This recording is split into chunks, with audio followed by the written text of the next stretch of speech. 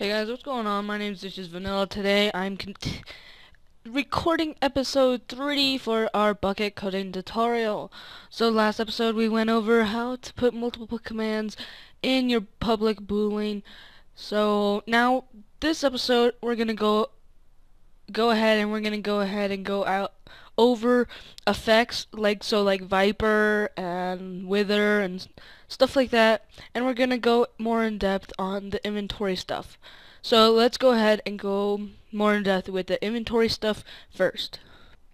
Alright, so first what we want to do is so when they pick the test kit, what we're gonna do is we're going to give them the diamond sword, but before that we're going to clear their inventory. So if you want to do p.getInventory.clear, that's all you have to do to clear their inventory, but it will not clear their helmet, chestplate, leggings, and boot slot. So what you want to do then is p.getInventory.setHelmet, and then new item stack material.error.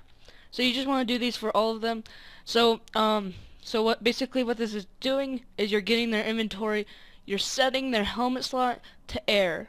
So you want to do that for all four. So I'm just going to copy and paste those and then change these to set chest plate, set leggings, and set boots. So that's what you want to do right before they pick their kit. So then they get their diamond sword, which will go into their first slot, and then you want to give them, so it's a kit test. Let's change it to kit test. So it'll be a basic PvP kit. So then what I like doing is setting their game mode to make sure they can't do anything. So p.setGameMode, and then all you have to do is game mode and dot. And then I like putting them in adventure mode so they can't break anything. So then after all that's done, now you want to give them the soup. So you think, oh, you have to do it 32 times, like p.getInventory and then that 32 times, but there's an easier way. So basically what you do is for int I equals 0 colon I is less than 32, and then I plus plus, and then you want to open up a new bracket, p.getInventory.addItem, new item stack, material.mushroom soup, mushroom, oh, what the frick just happened, mushroom soup, and then end it with the colon. So basically what this is doing, oh wait, this comma has to be a colon.